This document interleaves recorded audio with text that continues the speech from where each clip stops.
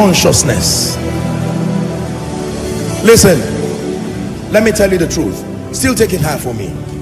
There are things I believe I can never be a victim of till Jesus comes. And this is not empty talk. I have stayed with scripture until that thing. One of it is that I can never lack the help of men. No. It's not because I'm anointed. It's the revelation that brought that anointing. This thing you see, this grace called favor that you are shouting, you read it, you will never get it. That's not how it works. We will stay until we are found. We will stay until we are found. We will stay until we are found. We will stay until we are found. We will stay until we are found. We will stay until we are found. Until we are found. Until we are found. Listen. When God called me into ministry, I took time to pray. One of the things I covenanted with God with was that I did not want to manipulate God's people because of this money thing. I saw sincere, well-meaning people who love the Lord, but once you are pushed by the pressure of ministry, you will do things you never planned doing. But I know that I have to eat, and the implication of ministry is that you will feed many people. You will be like Father Abraham, having many children, your own and the ones that have forced themselves to be your own. And I said, God, I don't want to tell people lies. I had great men like Bishop Oyedepo, great men like my dear revered mentor Dr. Miles Munro. They talked about the potency of walking in the blessings of God, while others were there arguing in pride with no result. I said, God, you can't be lying. Please show me. I confess my ignorance. I have read this thing, but it's not working. There are human beings in the world, but nobody's looking my direction. I don't need to go to a herbalist. There is a way. Job said there is a path which no fowl has seen, that the whelps of the lion has not gotten there. When I caught that revelation of I shall not want, I said, this is it. And God is able to make all grace. If you think what prospers men is business, get ready to suffer till Jesus comes. Now I'm not against those things, don't get me wrong, but first things first, the realm of the spirit is what controls the physical realm. But when you hold it there, that's it. You've held it. You've held it. It's true. The same thing with the ministry of the spirit, the anointing.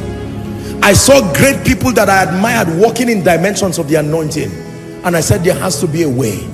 I got all the teachings and the materials. I don't want to do a ministry speaking to people and they're shouting amen, coming week after week, making sacrifices, and then they don't testify. That is evil and is wicked. In fact, it's fraud. I said, I don't want that kind of thing.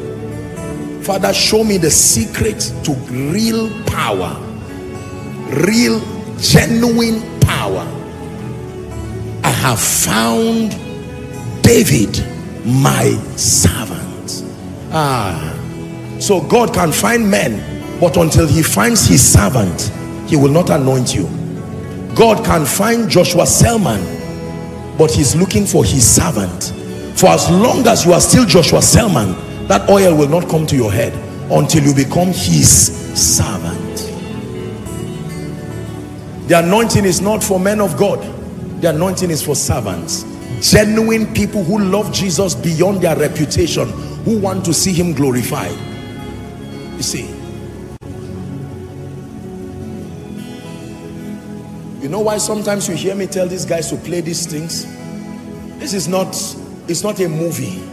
One day I was meditating on scripture, and the Lord took me to the story of Elisha. He said, bring me a minstrel. And while the minstrel played, he said the hand of the Lord came upon him and he began to prophesy. Then he says, I will reveal my dark sayings upon the harp. It may not work for everyone, but that is how light came to me.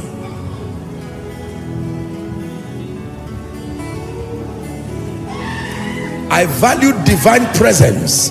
When I meditated on the scripture, Moses said, do not send us from here if your presence. I'm showing you how to manifest realities. What provided what you are doing is just reading the Bible to ease the guilt of feeling less spiritual, you will never produce anything potent. He said, if your presence will not go with us.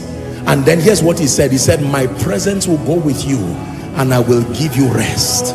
I said, that's the key to rest, the presence of God. I remember in 2005, I spent a major part of that year doing a research on Jewish worship and the mystery of God's presence. I wanted to know what was it about Jewish worship and God's presence. That's when you saw that I started falling in love with all these kind of Paul Wilbur songs. King of Kings, we hail you most high. All these songs that came later on by the Spirit, because I found out that there was a connection to these kinds of songs and the Spirit of God and the Shekinah of God. Listen, you must move past the realm of just reading scripture and get it to your consciousness. It will take time, but allow the Spirit of God move it. Stay in your one room and read the scripture on how God brings men out.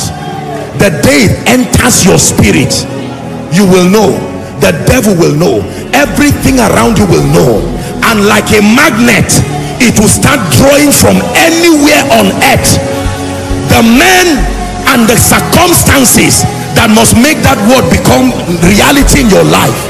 I assure you on this. Listen, hear me.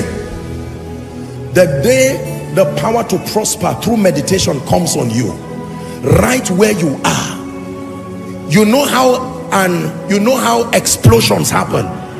A nuclear bomb, that's how it will, from your place, it's like an explosion in your spirit. It will gravitate everything that must make that revelation true in your life, and it will bring it to your life. It is true. Sometimes it's difficult to teach these things because people mistaken it for pride. But by the privilege of God's grace, you see, we have proven these things and will prove it again and again and again.